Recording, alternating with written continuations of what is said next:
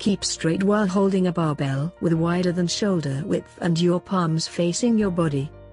Bend your knees slightly and bend over natural arch of your back and keep it straight. Let the arms hang in front of you as they hold the bar. When upper body is parallel to the floor, gradually widening the elbows in and out from your body.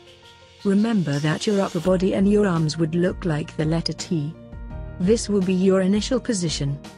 Start to squeeze your rear delts and pull the barbell up towards your upper chest while you exhale. Remember that you should not using your biceps to pull the barbell and focus on using the rear delts. Breathe in and slowly go back to the starting position. Repeat this for the number of recommended repetition. Thank you for watching Fitness Instructor.